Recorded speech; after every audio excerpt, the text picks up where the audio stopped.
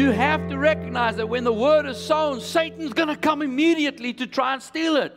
And he'll try and do it at the point of you hearing it. No man is my judge, only God Almighty. And so I rejoice. What am I doing? I'm staying in that word. So you're bypassing, you're walking through that field of persecution, and you come out in the 30-fold, 60-fold, and the 100-fold. Choose life, even although it's great. Keep your hope alive. Choose life, even though times are changing.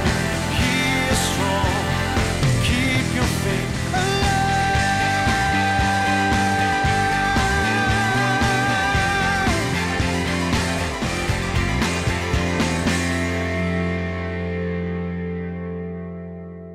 Welcome back to Wisdom for Life. This is Allan Bagg. We are having a look this week at victory over tribulation and persecution. Jesus said it's impossible that offense would not come. Hey, listen, we've all encountered offense somewhere in our lives. And so when it does come, it's how we deal with it. See, that offense is going to happen. It's going to rise up, but I refuse to be offended. And how can I overcome that? Well, the Word of God gives us great insight to understand that even when tribulation things happen to us, persecution, when people come against us, whatever the devil tries to use to bring offense, I can attack it and come against that offense and put it down and have victory over it. We're going to have a look at that this week. Enjoy it. I'll see you later. So you pray in the Spirit. Let that heart be loosened up. And then he says, verse 16, these likewise, in other words, this is also still the enemy at work. This is similar. Those who are sown on stony ground, who when they hear the word, immediately they receive it with gladness. So they're going, yes, amen, I get it, hallelujah. But they have no root in themselves, and so endure only for a time. Now listen to this. Afterward, when tribulation or persecution arises for the what? The word's sake. It says here, afterward, when tribulation or persecution arises for the word's sake. We think when people come against us and say things to us, they're after me. They don't like me. I've had people open blatantly, I do not like that man. Well, it's not me you don't like. If you got to know me, you would love me. How can you not like me if we've never met? Why are you saying I don't like that man? It's not for me. It's the word's sake. I fully see that. That's what he says here. The enemy comes for the word's sake. So when people start calling you names, start criticizing you, start mocking you, it's not you that they're attacking. Even if it's somebody that's close to you. Even Jesus, when he went back to his own hometown, I mean, you can imagine he's excited, he's been anointed, he's traveling from town to town, delivering the word, healing, miracles are happening. Man, let me go take this home. And he arrives home in his hometown. Ha-ha, I'm back. Let me show you what God's doing through my life. And they looked at him and said, yeah, but we know your brother and fathers and sisters. So? What's that got to do with the anointing? Is this not the carpenter's son? And the Bible says he could do no mighty work there. That's Jesus. You seeing this? So family of God, that's exactly what the enemy is doing. He's after you for the word's sake, not because of you. I want you to get that. I'll take the next 10 minutes and say it over and over and over again. If you can just renew your mind. When somebody mocks you because of your faith, or criticizes the church you go to, or questions what you believe, it's not you they have a problem with. And even if they say something about your pastor, and they say, "Oh, I heard about your pastor," it's not got anything to do with me. It's for the word's sake. What's the enemy trying to do? Use people and use circumstances to destroy this word. Now, how does he succeed? If this works in this person's life, how does it succeed? It says, immediately they stumble. In other words, when he throws that at this type of soil, then what happens is they stumble. Now, the New King James, when they say stumble, it sounds like you kind of tripped. But if you look at the original root word, if you look in the King James Version, it says they're offended, which is a more accurate translation, because the word used for stumble there is the Greek word skandalizo. Skandalizo. Now, I'm not Greek, so please forgive me if my pronunciation's off. Skandalizo. I don't know. But if you want to write it down, skandalizo. The root is skandalon. And the skandalon is a trap stick or a bait stick. A trap stick or a bait stick. In other words, it's what's used to trap an animal. I don't know if you saw a movie by Jamie Ace a number of years ago where they show how they trap a baboon. There's a knot in the tree just big enough for the baboon to put his hand in, and so they put a piece of food in there, and as they put the hand in and grab the food, causes a fist. Now he can't get his hand out of the hole. And they showed how, within like that, the hunter then goes to that baboon and will club that baboon to death while he's holding on to his food. Now, he's technically not trapped. Because if he lets that food go, he can run away. Hello? Puts his hand in, food, grabs it, takes it, can't get away. Here comes the hunter, and he's screaming, "Wah, wah, wah." Hunter's coming. All he has to do is let the food go. Just let it go. Just let it go. You can run away. And that's what the devil does. Puts us a little bit of tribulation, persecution, call you names, whatever. And now we are offended.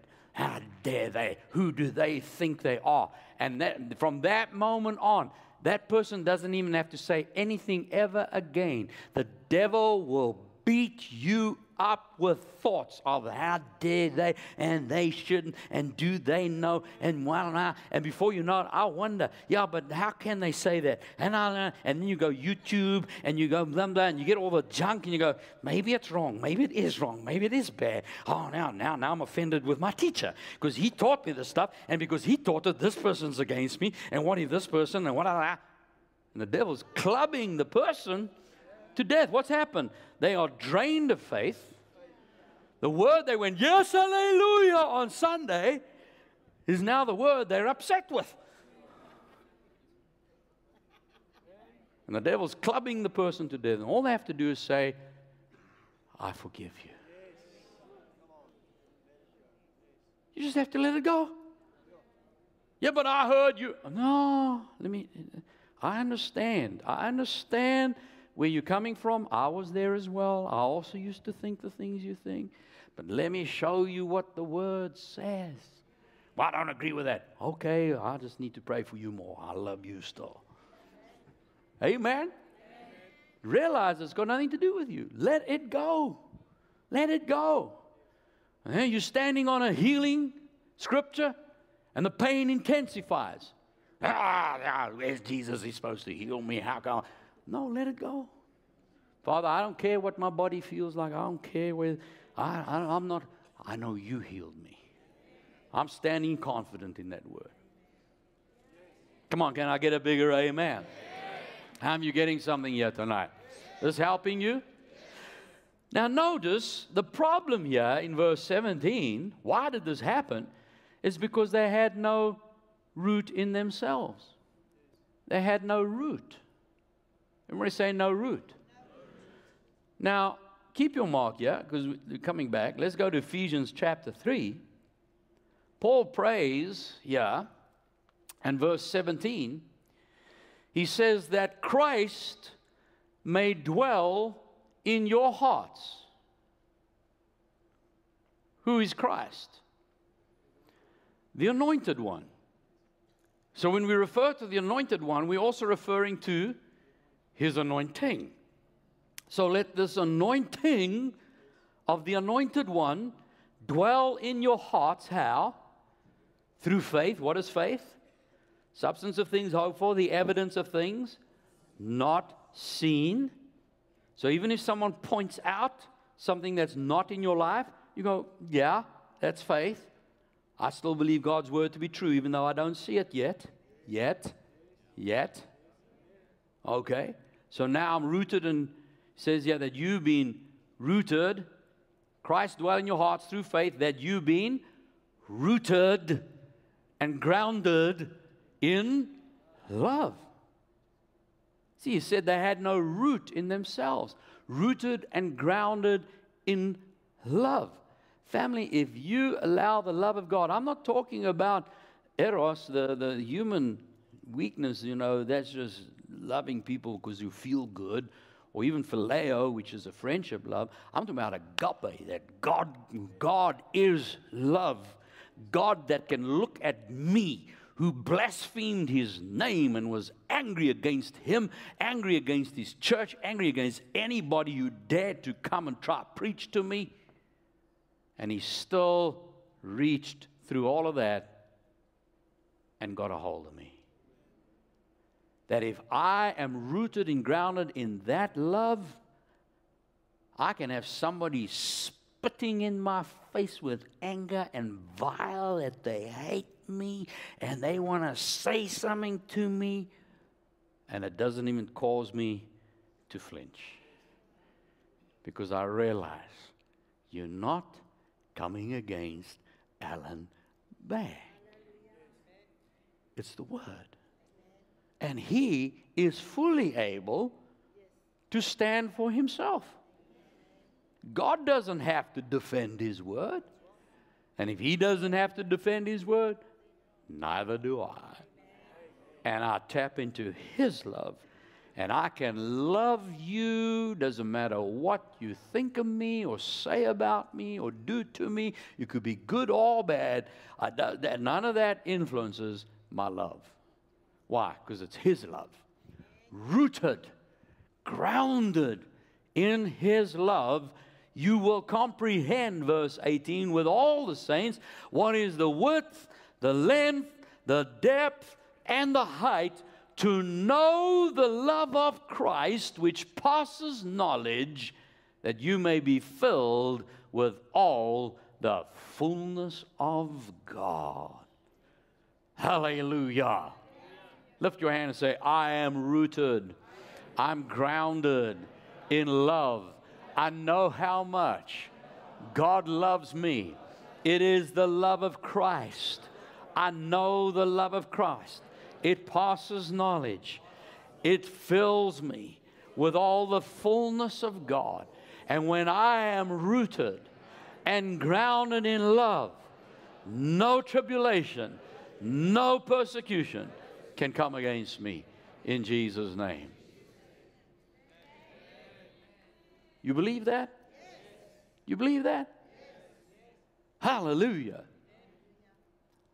This makes you like Teflon, man. Nothing sticks on you.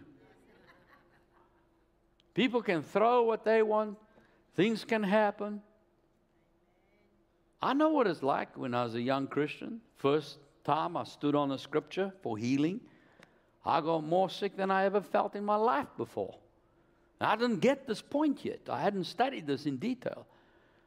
And I got to a point where I was one day just going through all my healing scriptures.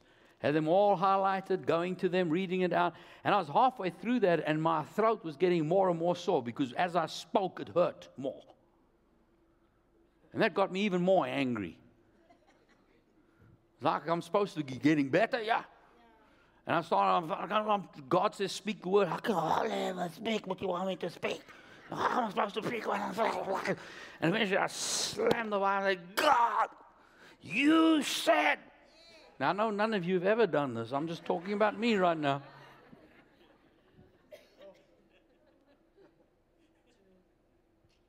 And eventually when you get all that rant out, God looks at you and you just hear it in His voice. Are you done? And He taught me and showed me that my feelings do not determine the success of the Word. And I just rested. I said, well, Father, there's the Word. You said it. I don't care how I feel. And I went back to the Word and started praying in the Spirit, and God started revealing things in my life that I needed to correct. And I corrected them within 24 hours. Boom, that thing turned. And I was totally restored. Come on, give Jesus praise if you're getting this. So what am I saying? If you're rooted and grounded in love, you rest in that love. Amen. No matter what happens in your life, just let God be God, let His Word be His Word, and rest in it. I don't need to prove it to anybody. Amen. Hallelujah. Come and have a look at Mark. Go back to Mark chapter 4. So Jesus went down, and we're going to bypass the part where He talks about the riches and all that, lust for other things. Look at verse 20. These are the ones sown on good ground. Those who hear the word. Those who accept the word. Those who bear fruit from the word. Some 30-fold, some 60, and some 100-fold. Hallelujah. So get a hold of this. You have to recognize that when the word is sown, Satan's going to come immediately to try and steal it. And he'll try and do it at the point of you hearing it. But if that doesn't work, he says, that's fine. You hallelujah about the word. He's going to hit you with tribulation and persecution. But if you stay rooted and grounded in love, and you take the word and you receive it, yes, Father, that is what I heard on Sunday is your word. I'm choosing to walk in it. And the devil says, yeah, but what about your bank account? I don't care about my bank account. My account's in heaven, and He abundantly provides. Yeah, but what about that pain in your body? He bore that away on the cross. He took that. Yeah, but it's been 5 months. I don't care how long it's been. He took it and He destroyed it, and I'm walking in the fullness of God's word. Yeah, but what about your neighbor that's saying things? I don't care what they say. I only answer to Jesus. I have to stand before Him one day and Him look at me and say, well done, good and faithful servant. No man is my judge, only God Almighty. And so I rejoice. What am I doing? I'm staying in that word. So you bypassing, you walking through that field of persecution, and you come out in the 30-fold, 60-fold, and the 100-fold. Now you see the word begin to bear fruit. Hallelujah. And all of a sudden these things start to show up, and you see the happening and the manifestation. What He said would happen, happens.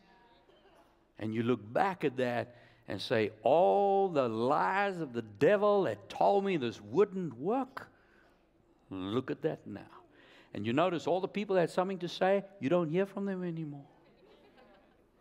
They don't come and say, oh, we apologize, we didn't. That's fine, you just keep praying for them. Amen. But that's how I have seen the 100-fold show up in my life. Because I refuse to let anything stop me from getting there. That's something you got to get this. That a family of God, sometimes people look at me and I'm the pastor and I teach these things because that's what I do as a pastor. No, you must understand, for me to get here, I went through exactly what you're going through. Still, today, even at a more intense level. But what I have learned is I never gave up. Amen? And it's that not giving up is where you see the results. And so when you see one person that failed because of it, and you see another one succeeds because of the word, then you understand the differences now. Hallelujah. Now, how do you want to be this 30-fold, 60-fold, 100-fold area? So Matthew chapter 5, we'll close on this. Verse 10, remember Jesus was busy teaching what we call the Beatitudes. We did that as a series recently. If you missed that, make sure you get that series. We went through the Beatitudes in detail. And He got down here to verse 10. He said, blessed are those who are persecuted for righteousness' sake. For theirs is the kingdom of heaven. Blessed are you when they revile and persecute you and say all kinds of evil against you falsely for my sake. It's not you. Verse 12, rejoice and be exceedingly great. Why? For great is your reward in heaven. For so they persecuted the prophets who were before you. Hallelujah. Family of God, what's Jesus saying? That when these things happen, just step back out of it. Don't let it get on you. Lift your hand and say, praise God, I am blessed. Blessed. What does blessed mean? Empowered to prosper. God's spoken word in you will manifest. Why? Because He watches over His word to perform it. And when He sees somebody step up and say, God, I believe you are God, and I believe your word because your word is yes and amen, and I believe you watch over your word to perform it, and I believe you are a rewarder of those who diligently seek you, that gets God's attention. That's what pleases Him. And He says, let me show myself strong on His behalf. Hallelujah. And God will use you as a demonstration of His goodness. And no matter what you've gone through, how bad things looked, you came out the other end blessed. Hallelujah. And that is a testimony to others around you. Glory to God. Jesus did say, in this world you will have tribulation. Jesus also said that we would come face to face with offense. Usually when problems happen, it's because you don't know the solution. But Jesus also taught us how to overcome the enemy's tactics. The good news is that God prepares us.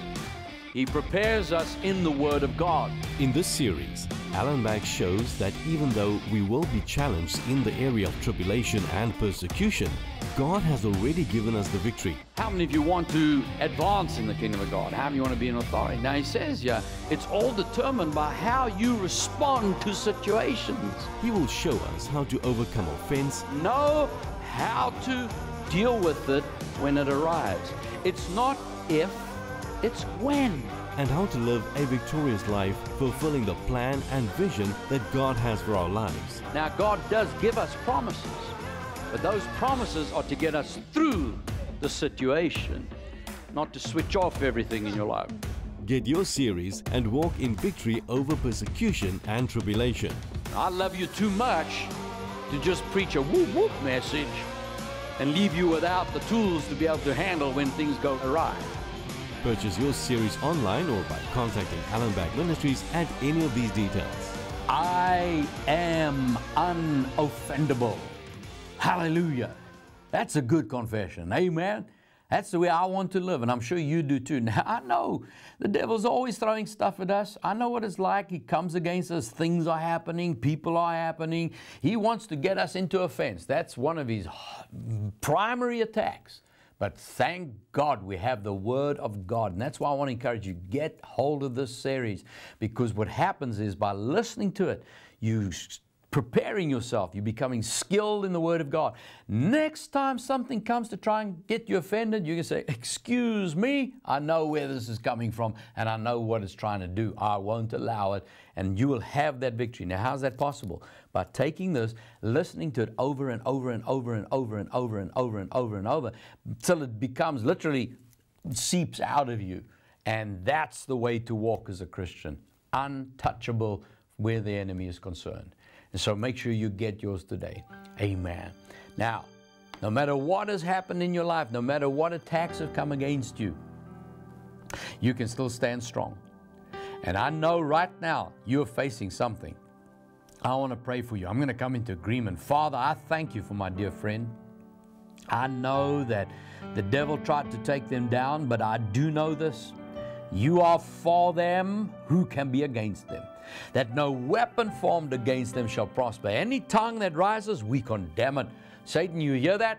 You are bound in the name of Jesus. Stop and cease and desist with your attacks in that home.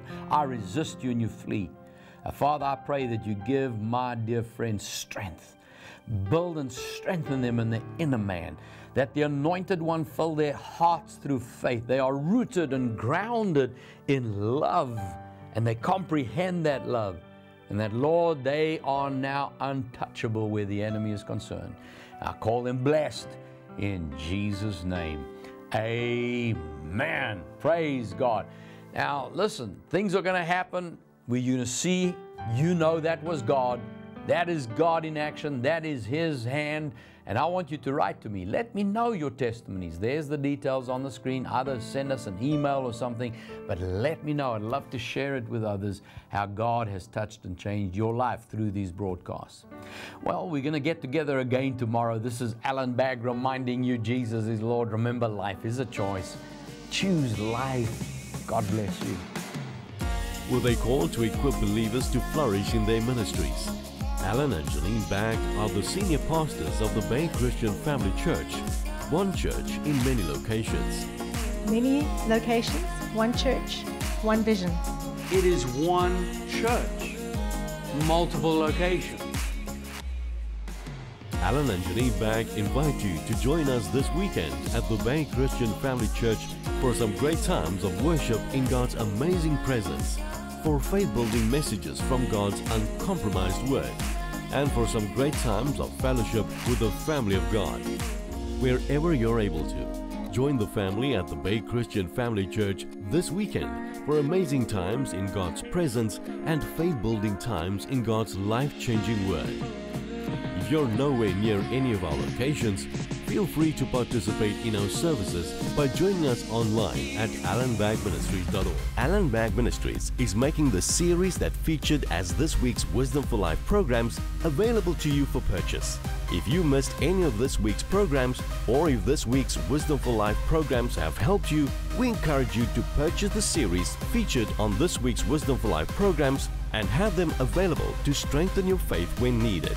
The series featured as this week's Wisdom for Life programs is available in digital format, so purchase yours online at allanbaggministries.org or contact us to order your series at any of these details.